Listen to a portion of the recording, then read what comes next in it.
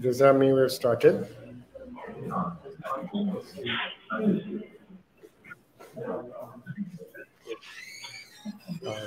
Hello, everyone. Welcome to Alicia's first live conversation in Documenta 15. Thanks to all involved. We're having how do we define this conversation? It's part of an ongoing conversation that started, I suppose, between myself and Richard Fung many years ago. I often date that conversation with the age of my youngest son. So I won't let go his age. Won't reveal his age. And that's around the time we met, just before or after he was born. And sorry? Oh, I missed something. So thanks to Rand Grouper, Documenta, and this conversation, which has been ongoing about various things. It's kind of, we are here in Port of Spain. Richard is in Kassel. And we are talking about a couple of things, primarily Richard's latest project and other meandering topics that we will arrive at. So in terms of introducing Richard, there was a lot of information on the blog side. So I don't think I want to just repeat that. You can go to the blog site if you want to see it. And I think I'll let Richard jump in. I think he wants to start off by sharing something with us, and we'll see how we go from there. Yes, I think in fact we'll have a meandering conversation, which will at times touch on my latest project. But yeah, I had a company in 2002 or 3 to actually research the gay movement in Trinidad and Tobago in the period. And then I got there, the movement was a little bit fractious. And in the meantime, Gabriel Hezekiah to Chris, I remember driving up one evening into the St. Anne's Valley to meet Chris. And then we started chatting, and the chatting it's happened in Toronto. It's now happening in Kassel, Trinidad. I want to start with this project. This is my project. So I ended up making a couple of, including islands. I think we'll show documentally this summer. I ended up making Richard is breaking. Our conversation and made a video called The Art of Christopher Cozier, which came out and was started doing a bit. I think it was that Alicia was interested in. And what it means to have a transnational conversation like this in Germany and in the Caribbean. Definitely. Yeah, great.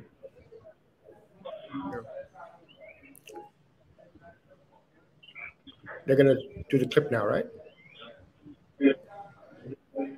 Yeah.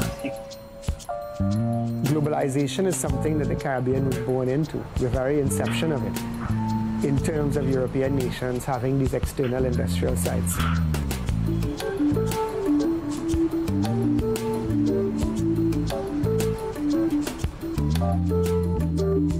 The Caribbean is a site where people come and go all the time. And Trinidad in particular, in the context of global conversations, is a crossroads. It's a kind of boom town.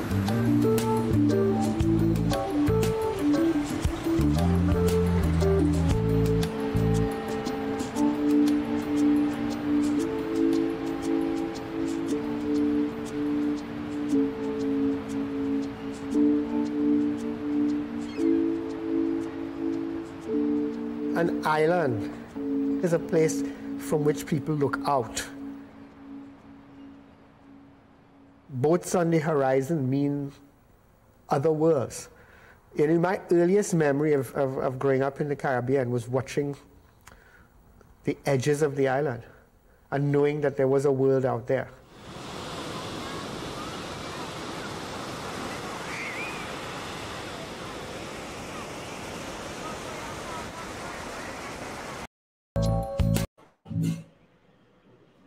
Oh my God.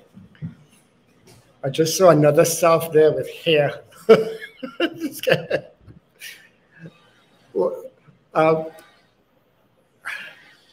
It's interesting that I didn't mention actually that I had heard of Richard's work sort of towards the end, you know, before I came back to Trinidad, trying to keep up with things internationally, and I never put the two together. I think I did a kind of strange seminar with Douglas Cribb or something like in 1988, and before I graduated from graduate school, and some reference was made to Richard's work or something Richard had said or done, which was that, you know, so that, but I didn't put the Richard Fung, I didn't even realize that Richard was Trinidadian at the time, because I think it was mentioned, you know, within the context of conversations going on in the US and Canada. But I think there's something interesting about that, you know, this kind of sense of how people like ourselves navigate space, just following on from the idea of looking out, you know?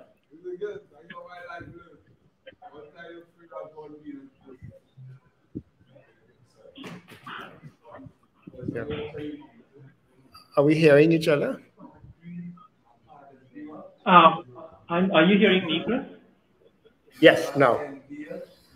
Okay. So this represents the state of technology and a transatlantic conversation.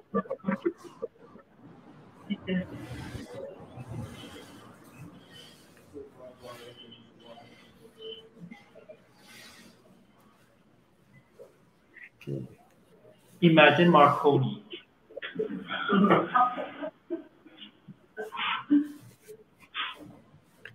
I am struggling. Should I maybe turn off the speakers? Is it that you all are having an unstable connection? And you are hearing me, right? Yeah. Okay, because on your side, you're kind of, but I'm hearing you like intermittently, like I'm catching every other word. So that's why I'm freezing. I'm trying to follow.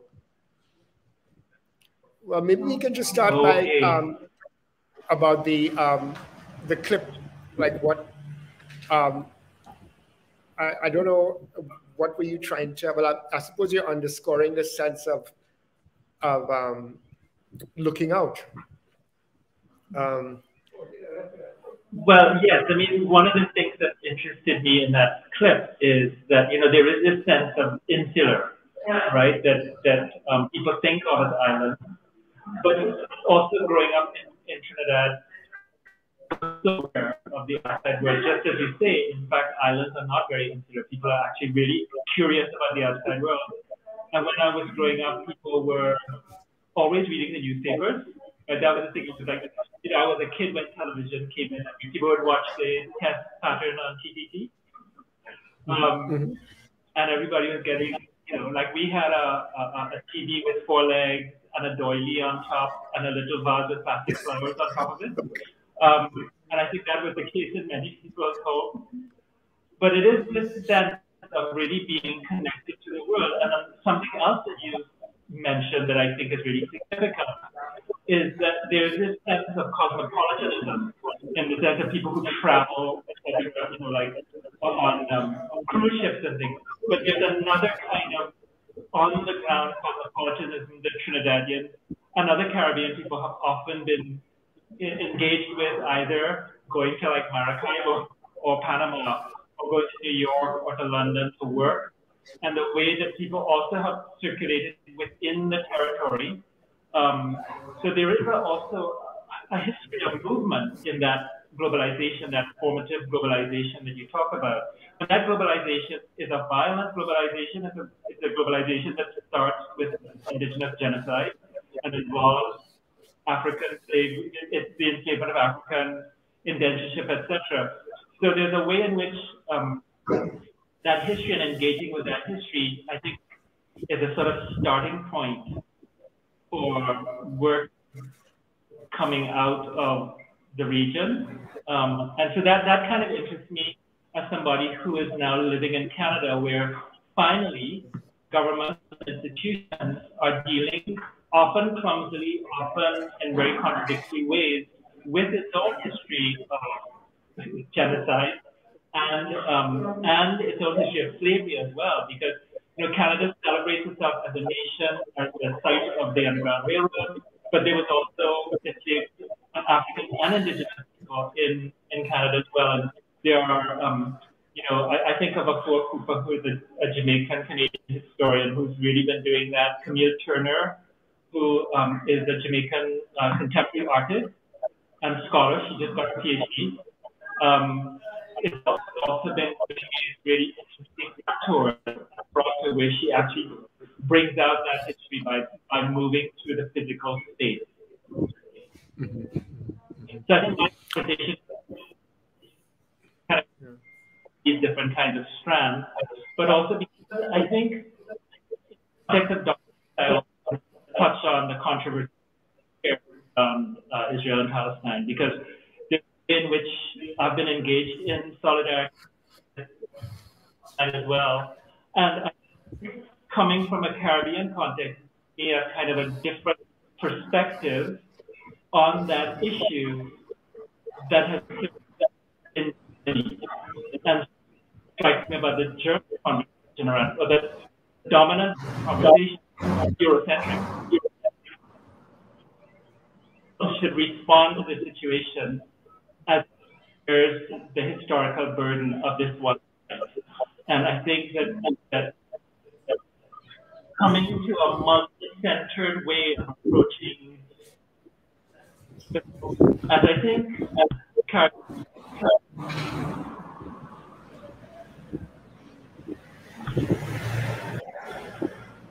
Richard is freezing again.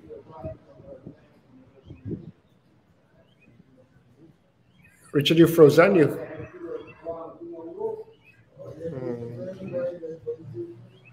I missed the last part of Richard's thing, but you were talking about Palestine, the Palestinian issue. Oh, Lord. Is it that Richard is the one that's being shut off? Is he still? Yeah, just ask. I mean, all right. So what should I do? I'm waiting to.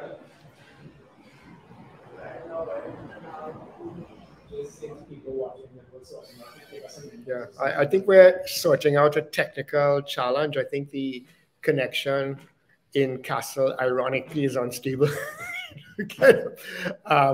So we're waiting to see how to settle the problem on Richard's end. I'll give it a minute. So just bear with us. Can you hear me now? I think it sounds like you're back. I was trying to follow. You were talking about your interest in, I suppose with the project you did in Ramallah, your interest in Palestine as a follow-on from the concept of a global point of view coming from the Caribbean. And so if you can clarify that point, because I lost track of you towards the end, you were breaking up. Well, just in brief, can you hear me now? Yes. I don't know if you can hear me. Can you hear me? Sure. So one of the things that strikes me, for example, in the way that the issue of Palestine and Israel is being talked about within Germany, is that it's so much framed only allowed by the German history of anti-Semitism. And and it then, because of that burden and that framing around the guilt and the need for addressing that history, and of course, you know, there are neo-Nazis organizing in Germany today, so it's not a history only of the past, is that it does not take into account different claims, different sufferings, right? It only allows one narrative. And I think that that is what bothers me, because on the one hand, you've got you know, the boycott, divestment, and sanctions movement being outlawed here. At the same time, you have Amnesty International, Human Rights Watch joining Salem, the Israeli human rights group, and long before them, the South African human, what is it called, the Human Sciences Research Council in South Africa, coming to the conclusion, along with people like Desmond Tutu, saying that Israel is an apartheid state, right? So you got that one thing, and so how does one respond to a state that the most credible human rights organizations describe as an apartheid situation? On the other hand, it's outlawed to critique this apartheid system, right? So to me, as somebody who is in some ways innocent of this particular history, it boggles the mind. And I say in some ways because, you know, in 1990, I made the first film that addresses the Caribbean, that addresses Trinidad and Tobago. It was called My Mother's Place, and it was looking at consciousness about race and gender between me and my mother. My mother born in 1909 in Moruga, very much in the colonial mindset, and me coming just after independence, completely different orientations to the world. And I included an anecdote in that, in which my mother talks about Jewish refugees coming from Germany to Trinidad, right? And her expressing her empathy or her sympathy with the suffering of this group of people that she had no idea. And I included her talking about, she said, Jews, we didn't know about Jews, you know, they used to come and sell cloth. Of course, what she's doing is collapsing the Ashkenazi Jews and the Syrian Lebanese population. She just saw them as a kind of other, as opposed to the populations known in Trinidad. She also said in that same sentence, you know, we didn't have Asians, Koreans, Japanese. They were all like, we just knew that we were Chinese. So there's a way in which there's a certain kind of illiteracy around ethnicity, etc. But also because of that, in a way, a sort of openness to understanding the world differently. And I think that connection of knowing about the world, but also not being implicated in this, has given certainly me a different kind of orientation to thinking about Israel-Palestine. And I don't think it's just me. I think the rest of the world, other than certain European countries, the United States and its allies, you know, are very much aware of the injustice that's going on there. When I talk to people who are not, again, invested with a particular history, it's clear that there are it's a complex situation that requires a complex and just solution that is just towards Jews and towards Palestinians.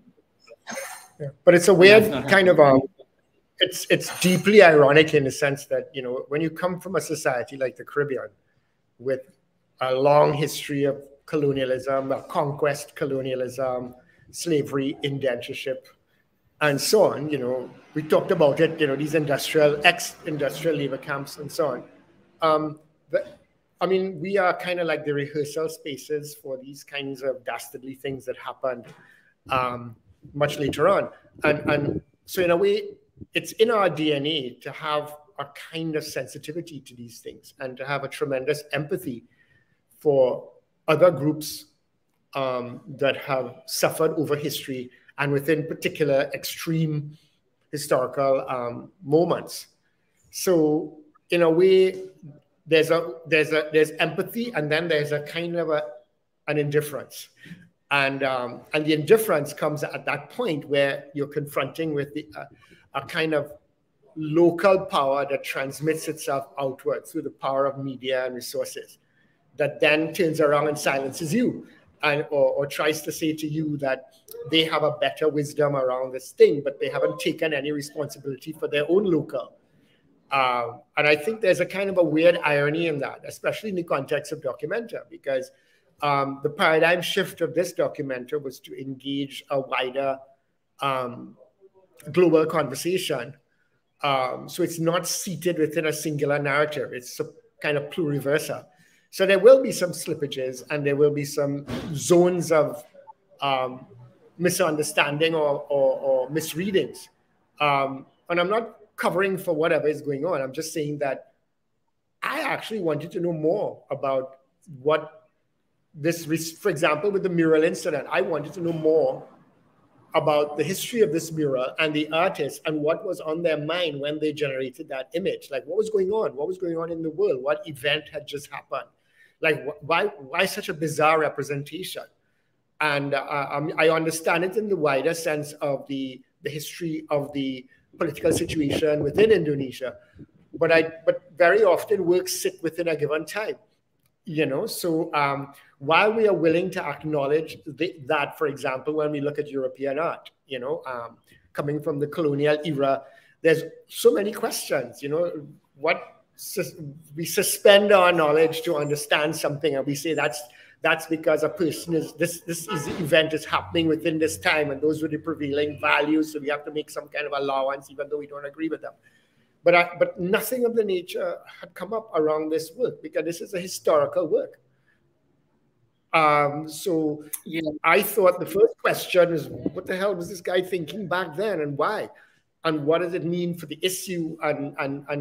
But I don't know enough, and I didn't have the privilege of even finding out. It was just cut off, right? And that I find is kind of as troubling as what they are troubled about, because in a sense, the notion of liberal democracy, which is being sold to us, or was being sold to us, was supposed, you know, under the auspices of a kind of universal standard, which we know, of course, you know, isn't quite as open as it appears to be, but for expedient local reasons, because of a local history that isn't seeing itself as a local history, either local to Germany, but maybe local to Europe, because, I mean, even though Germans might have carried on this practice, you know, this process, they were certainly doing it in complicity with most of the countries around them. So it's a very, very complicated moment. Because it's asking me to do something that, as a person coming from another place, you know, balancing my empathy and my, you know, interest, that how do I make an informed or meaningful kind of response to these issues in this particular platform at this time? So I kind of wonder, there's a kind of weird power. Yeah. Well, I think you're absolutely right. I mean, there's a way in which there's a silencing happening in the name of freedom of speech, right? Like the West is sees itself as the beacon of freedom, and in doing that, they're also silencing. They're silencing and tapping down the conversation. The thing, you know, like I've always been critical of people who say, you know, everybody's a Nazi, there's Nazi this, but there is a way, being in Germany and being aware of the trajectory from Weimar to the rise of the Nazis to, you know, Hitler, that it seems so much like a replay of what is going on. Tim just told me that the Supreme Court of the United States has officially, you know, overturned Roe versus today, so that abortion is no constitutional right for women in the United States. We're seeing all of this kind of stuff. You know, the French government is fighting with the people of, where is it? One of the cities in southern France, which wants to make it okay for women to wear burkinis to go to swimming pools. And the government, the central government of France, wants to maintain a ban. So they basically, what they want to do is to erase a whole part of their population And the Jamaican, my former colleague and friend Lillian Allen had a line in one of her poems that people follow prophets, right? Like, why are there so many Jamaicans in Canada? It's because they follow the prophets of the extraction of wealth from the Caribbean. Why are there all these Moroccans and Algerians and Tunisians in France? It's because of French colonialism, and they extracted the profits, and people followed those profits. It's exactly the same situation, and what they do is to erase that population, also in a sense, erase their history. The French have not been good at confronting. And we're having this conversation, and I'm suddenly becoming very aware of my orange T-shirt, which looks saffron.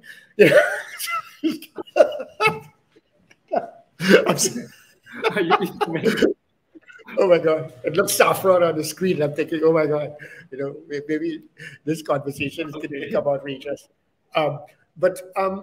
Yeah, I think your performance. So yeah, you look like an Indian. Yeah. That's it. No, what do you think you're a most supporter? Sorry. No, so Chris, I know you wanted to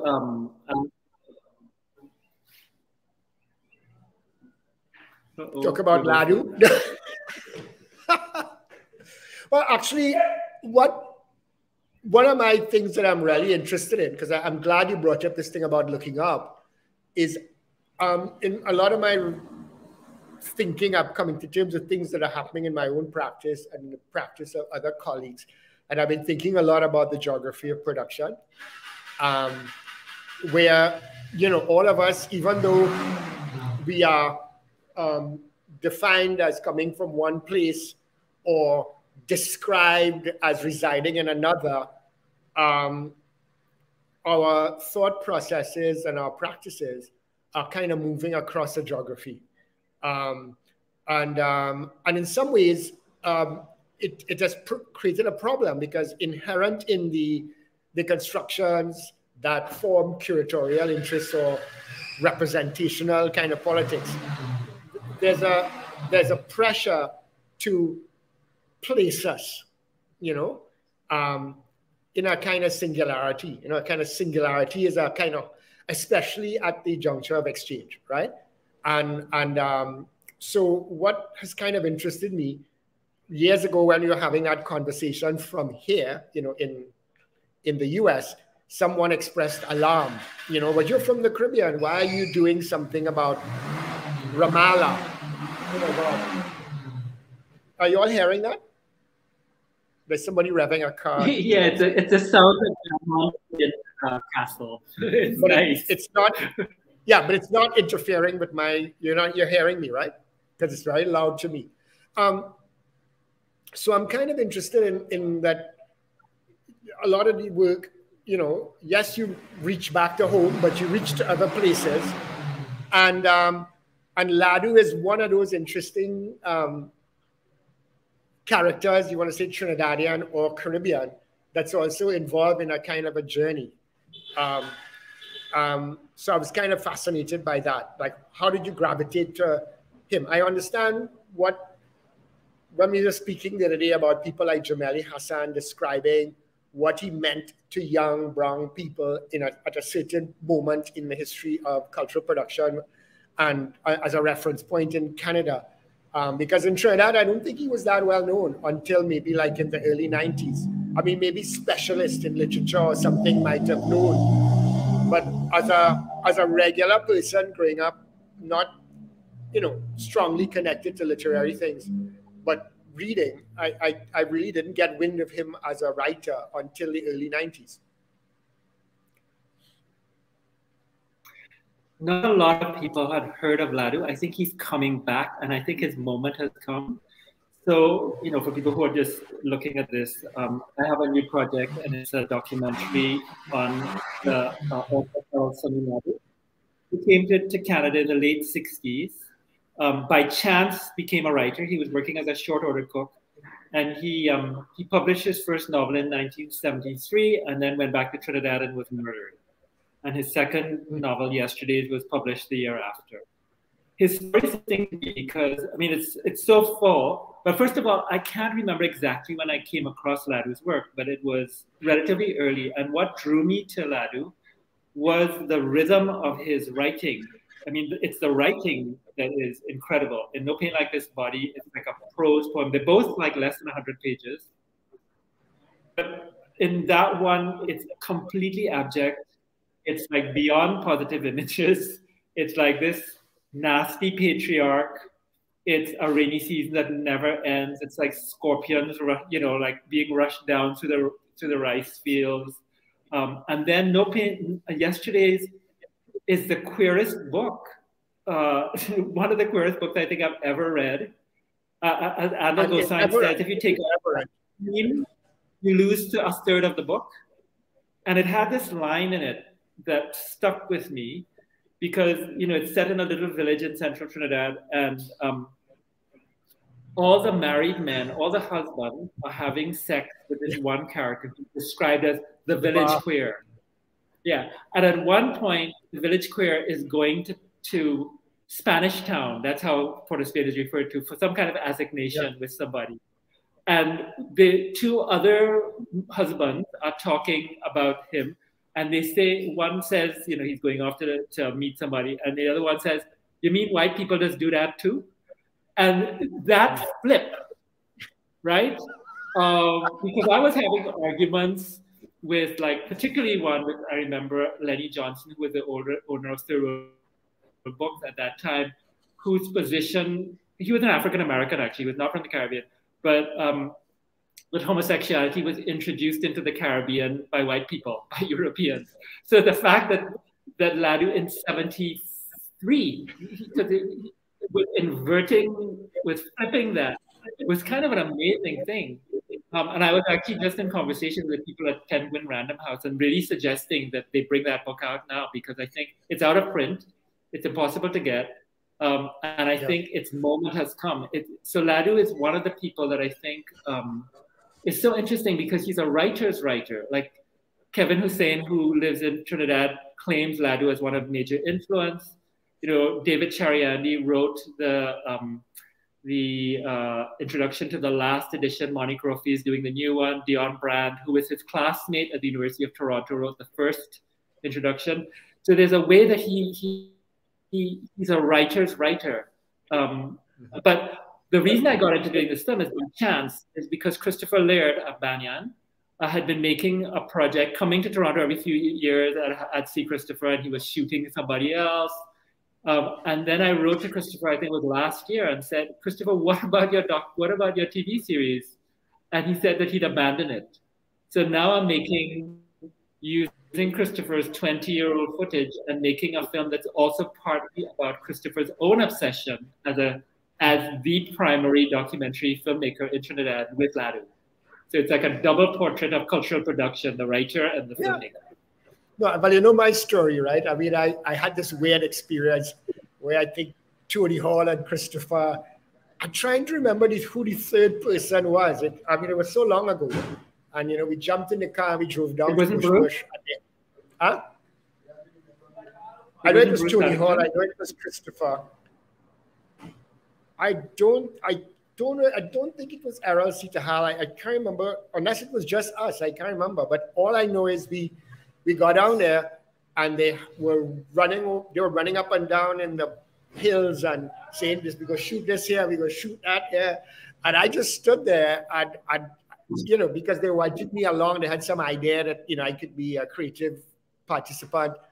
And you know, these are two sort of esteemed people that have had an influence on my life at various stages and ongoing, you know, Tony and Christopher. And I saw a side of them that I just had not seen, because they were like children running up and down, you know.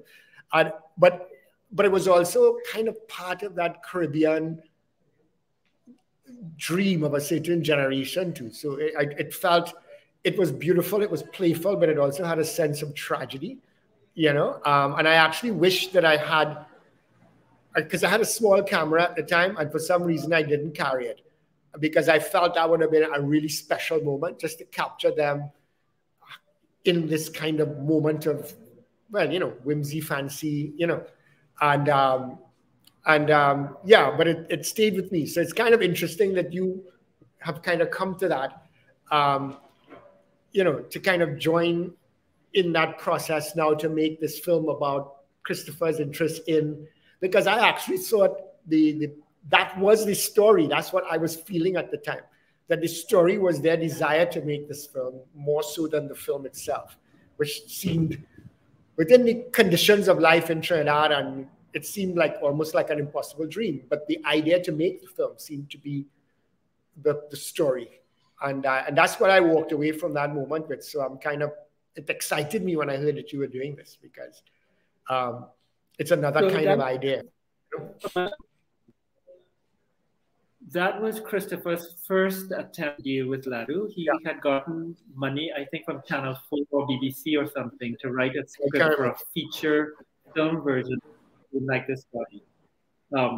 And then that was put aside, and then he decided to do the TV series on Ladoo. So hopefully, finally, Christopher's engagement as a filmmaker with Ladoo will finally see itself come to life through me, ironically. But I'm also hoping to go to Chinese where they were doing the location scouts. I want to take Christopher back to that site. He was planning to shoot. Of course, because No Pain Like This Body is set in 1905, I think, and Central is completely different now. Like it's all built up. But I don't think I've been back to that. They're going to shoot. Yeah, I don't think I've been back to that part of that. I don't think I've ever been back there since maybe one or two other times, but the time with Christopher and Tony was, I think, the last time I was there, and I think that's over. I want to say that's 20-something years ago. That's a long time ago. It was sometime in the late 90s, I believe.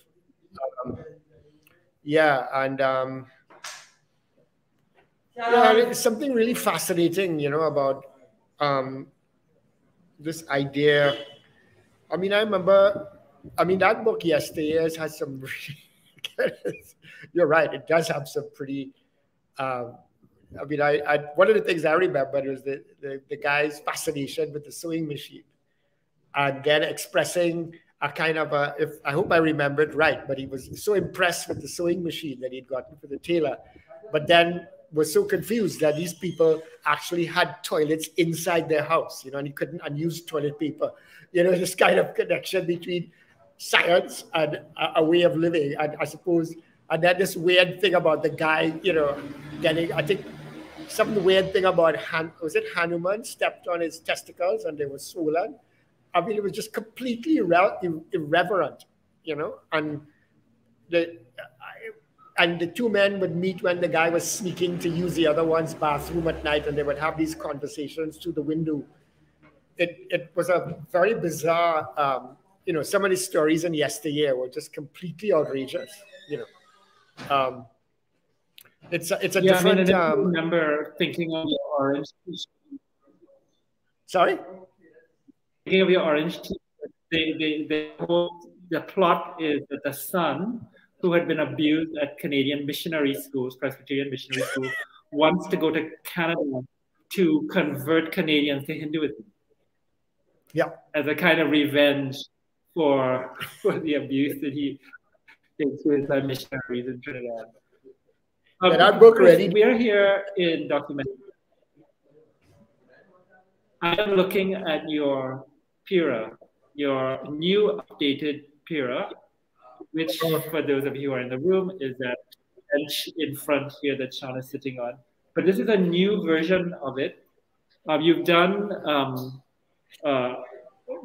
many drawings in the past, and now you've some of those drawings are done by Christopher Chen. The original drawing I had done, sketch of a real bench on Benares Street in St. James that I've been watching for years. I mean, there were many benches there, but I'm not exactly sure when that bench particular design came about. But I think I've been thinking a lot about idling. I suppose with civil servants' parents from Barbados, growing up in a place like Trinidad, the concept of being an idler, the concept of being occupied, you know, all those words and terminologies. And what blew my mind when I saw that limer's bench is that one side of the bench had the base of like the officer, the manager chair, you know, the swiveling chair, which is associated with managerial largesse kind of in the context of the Caribbean. And then the other side is the kind of workbench side. And so when I saw that, I kind of said to myself, this is a kind of a symbolic object dedicated to sort of idling, you know, which is a way of living that's off plantation between factories. And I've been thinking a lot about the imagination and in the context of the Caribbean, places like the Caribbean, and thinking about it in the context of, well, the whole experiment we've embarked upon in and at Alciad, you know, which is seen as a waste of time, you know, because we are not hustling, you know, because Nicholas always says Trinidad is a very shrewd place. And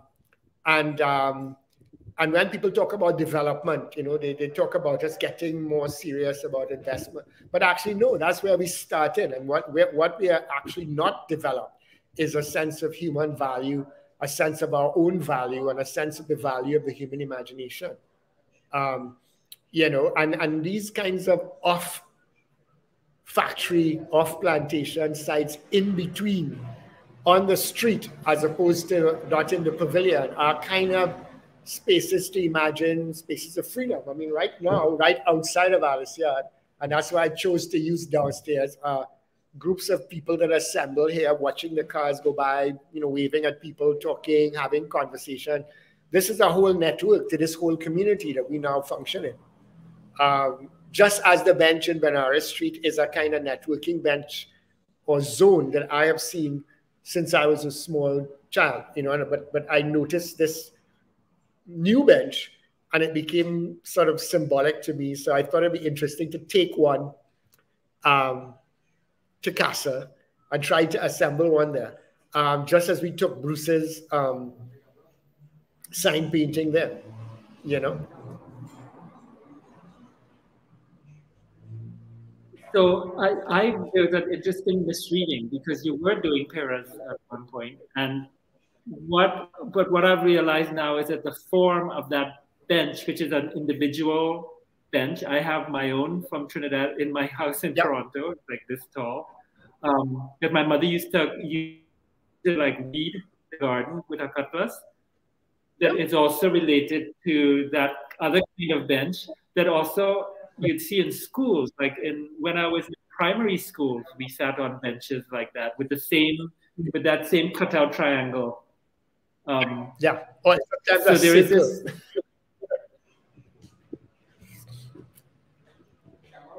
Yeah, I mean, that same history of the bench. Yeah. Well, it's funny, like benches like that. I mean, the first time I used benches like that in my work, I was thinking about the original Pira and the small multi-purpose bench, you know, like to do gardening, to do little things, because I was thinking about the other globalization, you know, which is not the globalization of big companies shifting investment, but individuals crossing borders with the skills and the imaginations that they have, right? Our conversation began with the Caribbean as a kind of place of transshipment, right? And people following capital.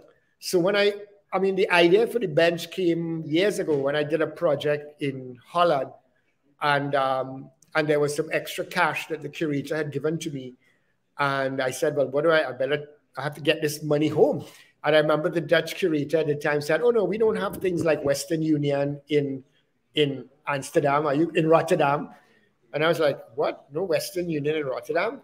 So I remember going and talking to like one of the cleaners, a brown person like myself who was cleaning in the museum. And I just said, the guy didn't speak any English, but I just said to him, Western Union, Western Union. And he said, yeah. And then so I had to call somebody, translate that. And then he said that. So I went around the corner and I remember the curator, who's a friend, was in disbelief. He said, you have that here? And then the two of us went there. And that was interesting. We got to this place and there was a long line of brown and all kinds of people sending money. And the only white person in the whole compound building was the curator. And then he put his hand on his head and he said, wow, Chris, you know, I've lived here most of my life. I never knew places like this existed. You know, it's kind of interesting, you know, because where's the money going? All these people working, you know, they're seeing about families. So I thought, so the Pira became symbolic for me as this little, you know, object of skills of imagination. So I did the version with the maps, and then the installation, you know, where they're on the floor and they're kind of meandering and spreading all over the planet. But this iteration really has to do with something, and this idea about liming and an assembly really became pivotal for me during COVID, because in a place like Trinidad, the one thing we had to kind of sacrifice is the thing that we fought for centuries, which is the right to assemble outside of industrial labor to make wealth elsewhere. You know, and then we all just complied for the common good of our own survival. It was a species attack. We all locked up at home, but I mean, we fought, you know, we sacrificed something that we spent our whole lives, our whole history fighting for, which is the right to assemble for our own purposes, our own kind of dreams, and yeah, so it's very interesting. So so it's not surprising that this project came about both at this time, but also within the context of our presence in Documenta, because it's something I'm trying to make sense of in my own sort of thinking. So you're going to move this bench around the castle, is that right? Well, I kind of thought about it because, in other words, like the guys on the street here have fascinating conversations. These are two guys on the street living in the area. They come out to their houses and they sit there because they can see who's passing, what's going on. And everything is discussed here, you know, from local politics to the war in Ukraine. I'm sure if I went down there and brought up the issue around Rand Grouper, and they would wax lyrical, you know. It's just that that's not, you know, an art thing is not an immediate concern, but the sense of everybody is on their phones, everybody watching, they can tell you what's going on in the news. You know, I mean, I think the conversation that I heard last week, yesterday, was food prices because of the war in Ukraine, because the Baltic Sea is blocked and wheat, you know, and grain can't move. So they're worried about the price of flour and the supply. You know, and but you wouldn't think that, you know, this is just, you know, it's all one kind of space in which people are, you know, these things they are very aware of, you know, famine, you know, the prospects of famine. I think one person was talking about the ironies of the guy that won the Nobel Peace Prize, and now he has a war in Tigray, and, you know, it's like, wow. You know, it's amazing. I mean, the thing is, I don't know if anybody there wants. What's this? The sound is breaking up a lot. On you. I am breaking up now. Yeah, you're breaking up a lot, so it's sometimes a little hard. I could follow what you were saying. I'm not sure if you could hear. But were you going to ask if anybody had a question for you? Is that it? Well, for us, yeah, we're here. Anybody has a question online, or you have people in the room with you? I think Robert was here and he walked away.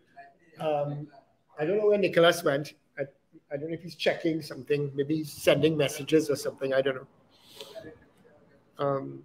If anybody wanted to make a comment or have a question. Oh, there is one from Rebecca Garrett, who is from an artist. Has a question. Wondering about the bench. Yeah. And did Chris imagine them Oh. is going to come dragon? Was it result in being there? Okay, so Rebecca had a question about the bench. Can you hear me? Sure. Nod. Or... Yes. Okay. What is wondering whether your idea for this iteration of the bench came from your being here? Whether, like, which came first? Like, well, I've been watching that bench now for about 3 or 4 years. I'm not sure when I did that little scribble. I was looking at it for it's about 3-4 years. I've been watching the bench because it's been there for years. I'm not exactly sure how long it's been there, but I noticed the bench maybe about 3 or 4 years ago, in the sense that that was the first time I did that little scribble in my notebook, right? And then that sort of underscored bench. You know, it's kind of the bench is going like that. When you're going to return to it, and at first I was kind of interested. I actually went on the block there and asked the guys whose idea it was to put those two elements together, you know, the office chair, whether it's incidental, whether there was a kind of awareness of the symbolism, you know, but no, everybody was quite reticent. Nobody wanted to talk, you know, about that. And then when I came to Kassel, there was a weird incident. Sean got there before me, and the Rue house, it was kind of weird. You know, we just come from away. We didn't have cell phones that were connected, and it was cold. It was kind of like in November, and there was no way to enter the building, actually. And it's a common thing I find over the years with art spaces all over the world. I don't know when that's going to change, but art spaces don't ever seem to have proper doors, you know, residency spaces. And you always seem to be outside pressing a door, or somebody has to come down, or you have to send a message, you know. So suddenly we arrived in Kassel, and suddenly you couldn't get in this building. And then even sometimes if you saw somebody going in and you asked them, okay, I'll go in with you, you still came to another door that was locked that you couldn't get into. But, and so there was a kind of moment where Sean started to get very frustrated. Like, I'm just so fed up. You know, like every time somebody says they want to meet, it's a harassment just to get in the building. And I wonder what that symbolizes. And then I was thinking also just about, well, when the event comes, it's going to be, the weather will be better. And I was walking around the city and realizing, well, there are very few places for non-commercial assembly, right? You know, and I thought maybe putting benches outside spaces, like carrying the bench and putting it outside a place. Like, I mean, we're still finding our feet in the situation there. But I mean, if we could get all our technology right, you know, like we could have chosen anywhere in the city you could go and sit on that bench, and we could have had this conversation, or we could have had two people talking on the bench somewhere, you know. So I thought of the bench as being mobile. It was a kind of wonderful accident when they built the bench that they added, I like the extra thing, you know, that Sean added a rope so it could be carried, Sean in blue. And I like the fact that we kind of created the bench through interaction with other working groups in Documenta as well. You know, I think they went across to the other group and they had a nice workshop. They put it together. So I like that kind of thing where different energies and different, and there's an original bench here sitting down in Port of Spain, in St. James. So it's a kind of homage to something that, but on my sort of, the way in which I mentioned it on my Instagram, I talked about what we know as opposed to all we know. So I'm not trying to perform this kind of improvisational ad hoc, put together kind of innovation or invention, intuitive invention. But I'm just talking about it in the context of our own kind of experience in places like this, you know? And I don't know what will happen by the time I get to Kassel if other people interact with it and so on. Yeah, but yeah, I think it's a combination of events. The fact that I can network it in the context of Kassel, but also responding to the environment in Kassel as well. Yeah. Yeah. If I could do a little bit of translation for Rebecca. I do a little bit of translation, Rebecca. So there's an original bench in this place called St. James, and I'll just contextualize St. James a little bit. It's an inner suburb of Port of Spain, and it also is one of the few urban Indian communities in Trinidad and in Port of Spain in particular. And one of Naipaul's, do you remember, one of Naipaul's books is set there with a family. In fact, the Naipaul family had a house in St. James. And so it also has said, you know, growing up, St. James never sleeps because it's a place where you can go and find food at any time of day. So it has a particularity within the Port of Spain context. The bench is, have you ever heard the term? I'm going to do another piece of translation. Liming. How do you translate liming? Is what Trinidadians love to do, which is like hanging out.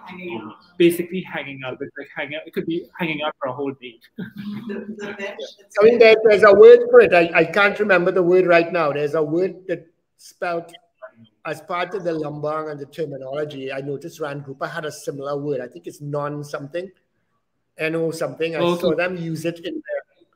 Yeah.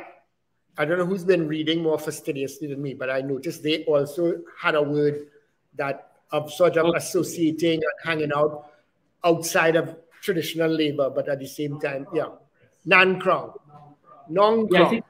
Yeah, Sean, just a little bit of background here, because I thought he was saying that there was one like this with the the pira is like a. I have one in my house. Next time you come, I can show you my own pira from my childhood. So you have one?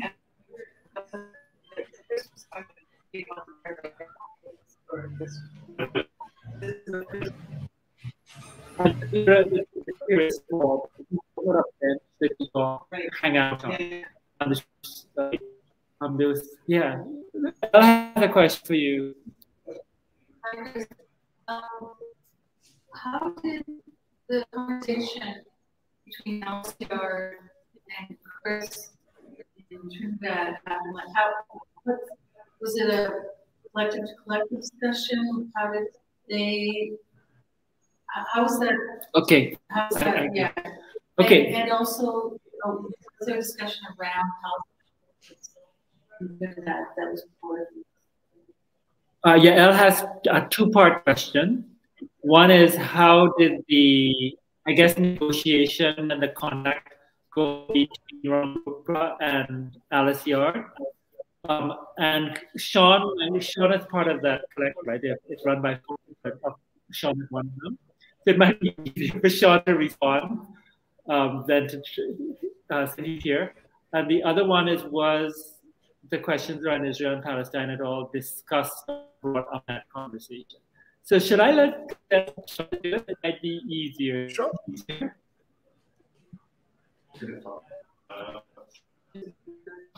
Sean will have to come closer so it can be heard. Oh, that's true. I guess. Hi, Sean. You put me on the spot again. Look so. and then one. So Ruin Whipper and Alice Yard. I would say so. 9 months. Yeah. Yes. We were contacted about having a conversation around, but not really knowing with two curators, not really knowing what the conversation was about. I think a few months had passed, Chris, and then we sort of realized that these curators the conversation was actually around documenta. And possibly having a conversation around our being participant. I think we had about 2 of those conversations, and then there was formal notice that we would be invited to participate. So that would have all happened, say, I'd say about 8 months ago. Yeah, about 8 months ago. Yeah. Yeah. Yeah. And then there's that question. Yeah, they kind of.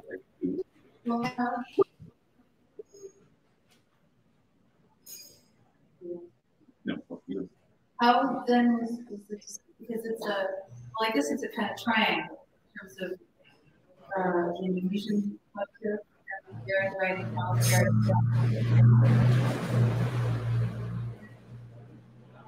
No, he is Alice here. You're Alice. He and Chris, and yeah, that's there. Four people. Yeah. Okay. And so then, how was the discussion on Palestine? It wasn't. No. That just came up out of the presence of the question of funding there. How it first, right? That's how it first came. they were objected to the inclusion of Palestinians. Period.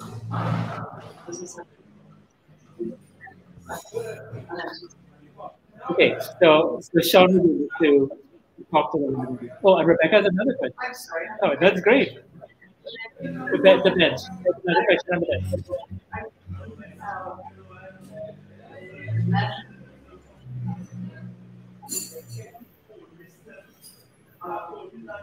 Okay, so Rebecca's question is, are you going to perform bench here later this summer? That's interesting because, I mean, part of the problem that with things like the bench is I am worried about performativity in the sense of kind of going native. You know, this isn't the World's Fair of 1880 something, right? So, I mean, one of the things we thought about, that's why I like this conversation, is kind of informal across geographies or across, you know, is that the question for us is, what do we talk about if we just on our own in a meandering way without having to account for why we're talking to each other, to see what comes up. And so, yes, I had some kind of idea of moving the bench around Kassel as an experiment, but I'm worried about it being a kind of entertaining sort of, you know, gesture accommodated within the kind of memorandum of understanding about art gestures, you know. So, you know, yes, I want to do it, but I'm nervous about the kind of a spectacle of it as, and I have to think those things through. As far as I'm concerned, what's most exciting at this stage of the game for me is the fact that the bench has traveled. The object, the sign, has moved from one location to another. In the context of this dialogue we're having in Kassel. And then what would be the implications of it moving? Because I think it's so much about Caribbean experiences like that, you know? I mean, like Richard is doing, like, it's funny, Richard did the thing on Dal Puri roti, and we realized it's an accident of colonial history, that white flour and so on, you know? And like, for example, since then, I just got a little note from Grace Ali, who is Guyanese, a curator living in the US. And she wants to do something, maybe she's thinking about visiting us and cooking with curry, because she thinks that curry is actually an illusion, you know, in terms of it has spurious connections to India and Indianness in a weird way, in terms of, and how,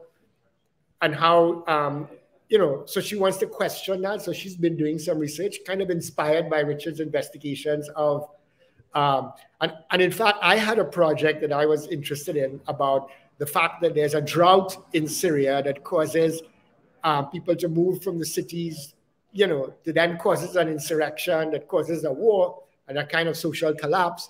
And then that has changed the street food and street cuisine in Trinidad. Now you can get shawarma with pepper sauce and pineapple.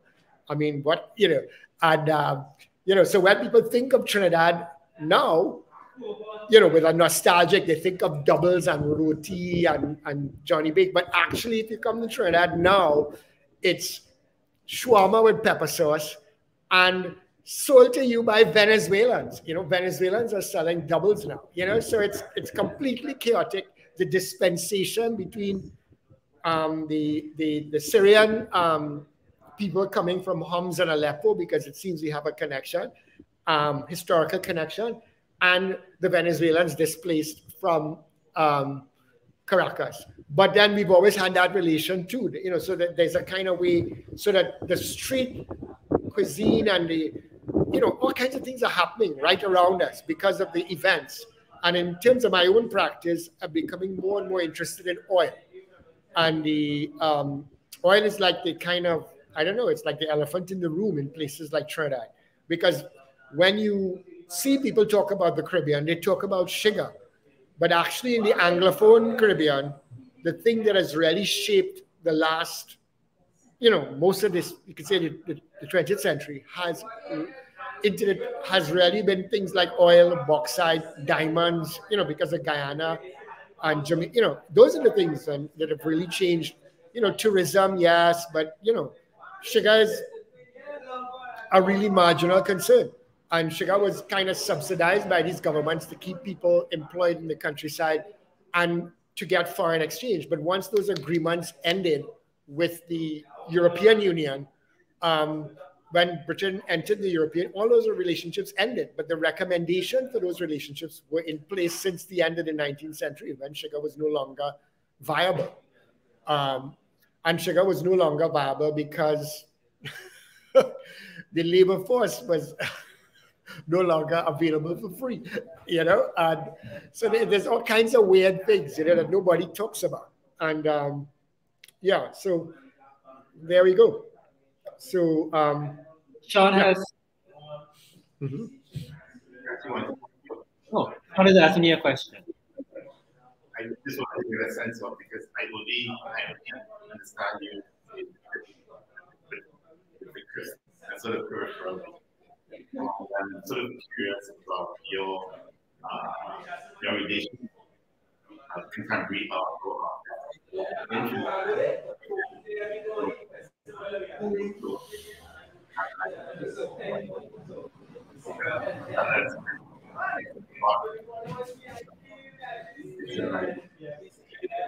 Okay, so Sean's question is, other than you, is my work in conversation with other contemporary artists in Canada or the Caribbean? Do you understand it? He's asking what is my work, Richard's work, is in conversation with other contemporary artists. So I would say that, you know, I think of my own practice as kind of weird, right? In some ways, like I taught in an art school. So I'm very much in conversation with other artists who are doing, you know, you go to meetings and they're painting and stuff like that. It's really very much moving in. And so my conversation with Chris is interesting because it's based on ideas that's on a medium. And I have been in conversation for a long time with Manyan, you know, with Laird, with Tony Hall, with Paddington, and people doing moving image work. And so that is my prime conversation. But I also, in the Canadian context, very close friends with people like Shani Mutu, the writer. You have a question. Right? So there's a way that the art community, relatively small, that it's not discipline specific. I've known people, you know, I know people like Johnny Stallmeyer for years. I don't feel myself like knowledgeable at all about the state of contemporary art in Trinidad. But for example, last year, Josh Liu, who was associated with Alice Yard, moved up to do his master's at UCAD. We have been in a very productive conversation around his own work and my work. Because his work for his thesis at UCAD was based on his Hakka family Chinese identity. My father's family was Hakka Chinese. And in conversation with him, I learned a lot because I realized that one of the things is that even in that tiny little community, you can't really talk about what the state of consciousness or identity is, right? Some people very much like, he's very tied to China. My father's from China, my mother said I'm fourth generation. Right? And most of the family that I grew up with was very clear, first generation. The cousins who were pure Chinese did not use chopsticks. They would learn to use chopsticks, migrate or go to Canada, then they'd have to use chopsticks to go to America. And the complexity of that community has really been brought home to me by having conversations with people. Oh, yeah, another question? No comment.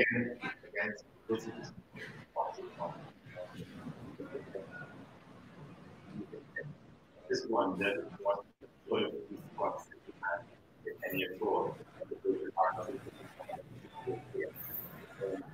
come put your chair, bring your chair.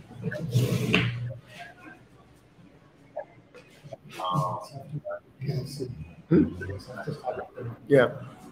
So Sean, your question, which is in relation to the two-screen installation animation that is in the Grimm's Museum.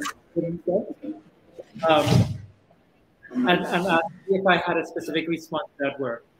I had a response to that work that was not necessarily filtered by my connection to the Caribbean, I have to say.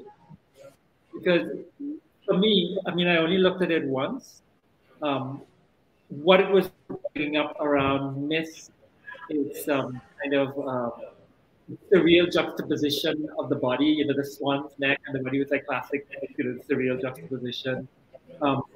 It's artistic vocabulary in terms of using this very fanciful drawing, very intricate drawing of the landscape, mixed with appropriate images like the Cinderella dress. To me, it's very much in the language of, I wouldn't say global, but it's in the language of image making. And I didn't really and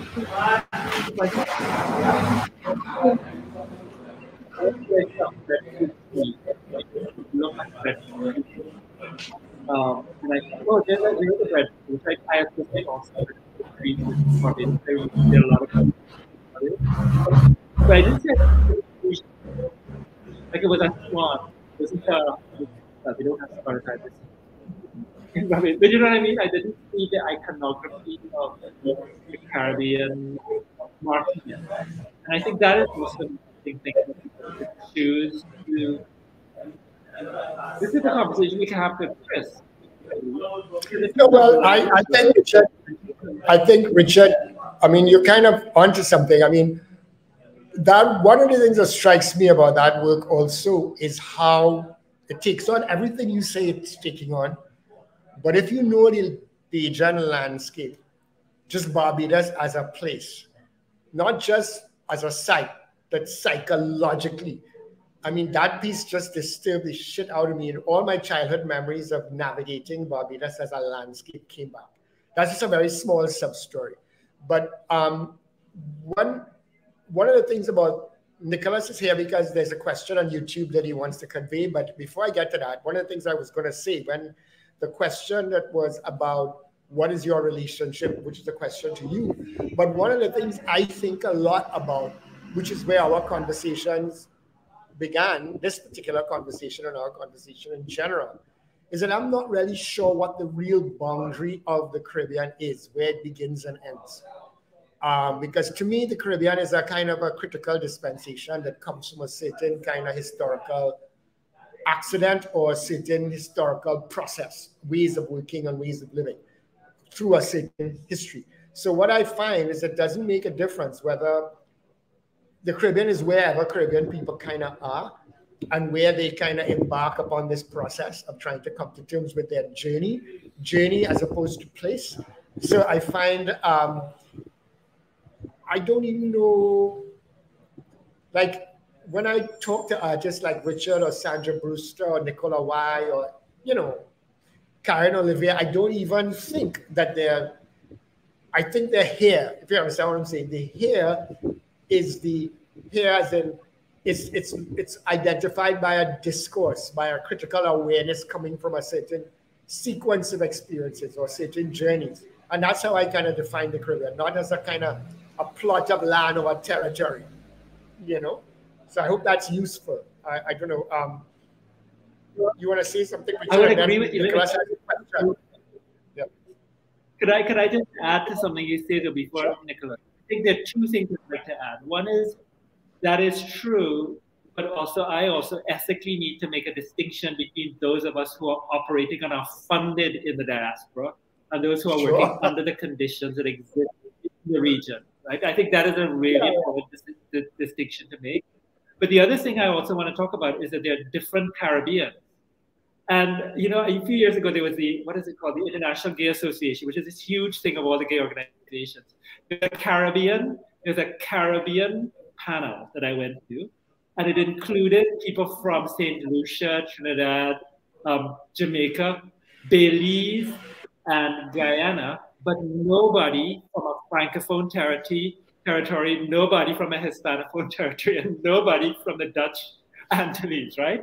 So one of the things that I do is I've been organizing now. The last one I did with a Haitian artist, Esri Mondesir, who I think you know, who I know you know, is these potlucks to bring people from across the Caribbean. We've done it. The last ones was from Cuba to Guyana, where we bring food of our territory and talk about it.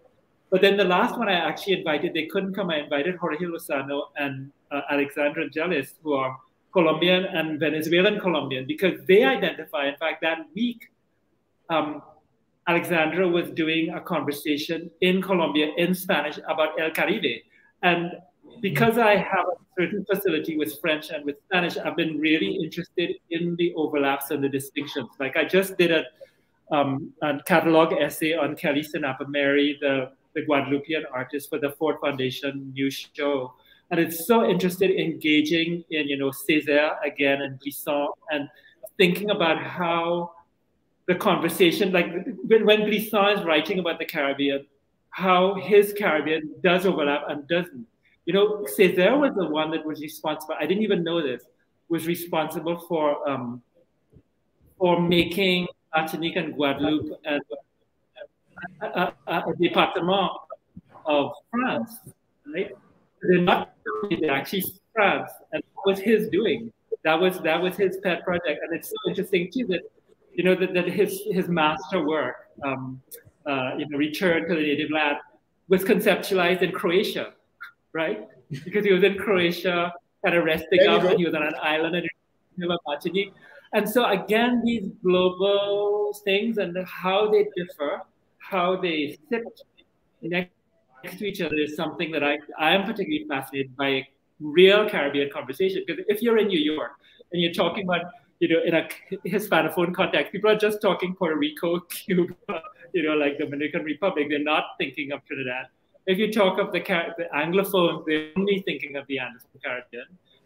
The Francophones are a little bit in their own slightly anxious space because they feel a little bit, we're really France, and are we allowed to speak as, so I think those kind of conversations are really fascinating. And sorry, Nicholas, I'll let you ask your question. That's okay. Well, hi everyone. I'm just popping on here to basically do some admin stuff. So we've had an audience watching on YouTube. We've had some commentary and one actual question. So I thought before we wrap up, which we have to do in about the next 10 minutes because it's getting up to 8 p.m. in Kassel. But before we wrap up, I thought we should share the question that someone left on YouTube to see if the two of you want to address it. It's from someone named P. Pfeiffer. That's the name that they've posted the question under. And here's the question. They say, this question might seem tangential, but do you have any... Okay. Say hi to the world. We're live streaming. Okay. Let me start again. That's great. This is life in Belmont, right? Lots of friends. This question might seem tangential, but do you have any thoughts about found objects, for example, the bench, in relation to your research and art practice? For context, I'm thinking of everyday objects as being like nation states and their boundaries, places of origins, or individual or group identities, in that they condense assumptions about the solid or transitory nature of real lived experience as opposed to symbolic representation. That was a long question. I'm not sure. The question part of it was your thoughts about found objects like the bench in relation to your research and art practice. It's an interesting question. Well, I think of Christopher's work. Go ahead, Richard.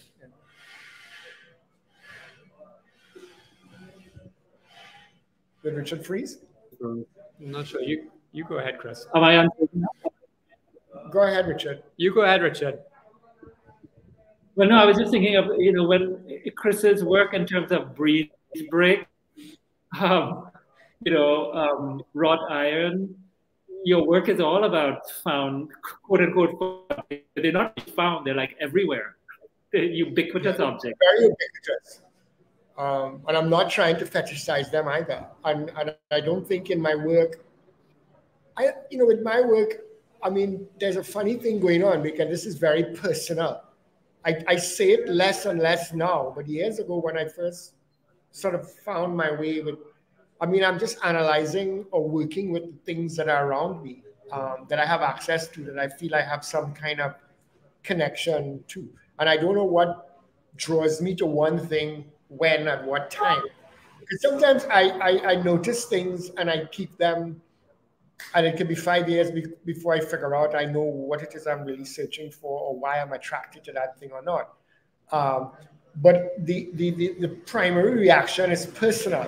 I mean, one of the classic examples was the shirt jack piece I did years ago, where it was actually my shirt jack that I had that my parents were throwing away, and I went to the house, got it, went home, and was looking at it, and then all these ideas came up, and it just happened to be right after the 1990 insurrection in Trinidad. So it started to make, all kinds of pieces of the puzzle. Like, why did this object come back to me at that point in time? An object from 1976 or so. And so with me, with the bench, it's the same thing. I've been watching that bench for years. I drew it for the first time in my notebook maybe 4 or 5 years ago, and now it's occurring. But again, the primary goal is a personal reaction to something, trying to understand what it means to me, and then the rest is pure optimism in the sense that what would it mean to somebody else?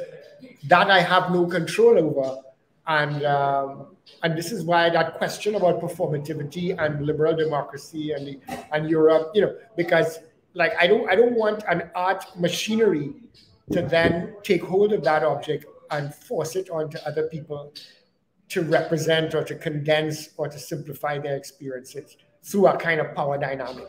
So I'm very nervous. I want to keep it at the personal interaction level and not kind of become something that is kind of enforced by a critical engine or an institutional engine, is what I want.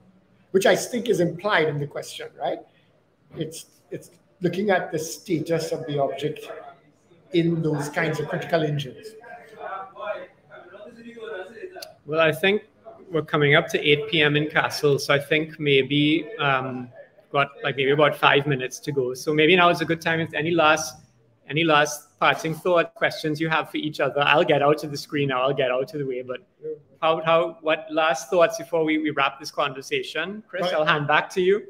Okay, thanks, Nicholas. Well, it's been we've been meandering. This is alive. This is the thing I kind of wanted to say earlier, that it's moments like this where we are not pressured. There's something about Zoom that kind of freaks me out, because Zoom, from the time you get on Zoom, the clock is ticking, right? You have that allotted amount of time, and then there's this pressure that you feel you have to say something significant or meaningful, or you have to be proactive within that moment. So I'm kind of, even though there was a little bit of a time limit on this, I kind of enjoyed just not feeling any pressure to kind of say anything too important or anything too overly relevant. And I think that's kind of part of the process of what I had imagined for this encounter. Because if nobody was around and I just happened to call Richard and say, Richard, what's going on? What's happening? We might have touched on some of these same subjects, right? So the only distraction was the fact that we announced to people that we were going to have this conversation. And then until about 2 hours before it started, we thought that this would be a complete closed conversation in our room because of documenta. Last question from Yael would be, I should just add, I understand that the bench was actually built by the Tunisian, the Moroccans here at Documenta. So again, an interesting idea that Tunisian, it is Tunisian. I thought it was Tunisian building furniture. So it's a Trinidadian idea realized by North Africans in Germany. Yeah, Al wants to know, is this bench going back to Trinidad? Well, going to Trinidad. Well, the thing is that, no, I mean, nobody wants to ship objects. I will give it to whoever wants it, but when we're leaving. It will be the gift. Today was a whole thing about gift. So it will be a gift. I mean, any young person that's around that I like it, I'll take it home. And then maybe they'll have the responsibility to use it. In fact, what I want to do is leave it ultimately with an artist that can use it to develop a work in conversation with me on their own when they feel like, whenever. Somewhere, it's really not interesting because yeah. Well, it's interesting. One of the things is like this idea of public furniture, right? That you see in like parks and things, and styles. And you can maybe start a whole new set in Germany of heroes with business shirting. But on that note, I think it's good to say goodbye, and hopefully I will see you in Port of Spain in September.